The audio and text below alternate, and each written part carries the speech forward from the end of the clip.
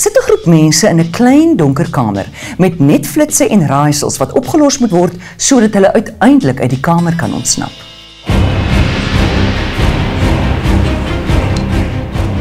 Laurent, vertel ons hoe werk 'n escape room of 'n puzzle room, soos wat julle dit noem. So, a live puzzle room is an entertainment experience. You go into a room with a small group of people and you get locked in the room and you have to solve a whole series of puzzles in order to escape from the room. Wat is die proses om dan deur die kamers te gaan?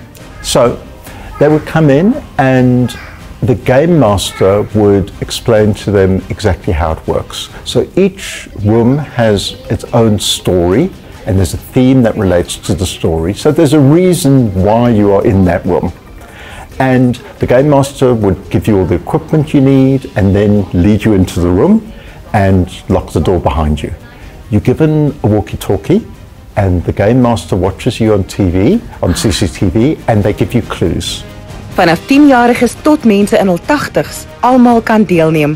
Dis veral gewild by groot maatskappye wat spangees wil bou.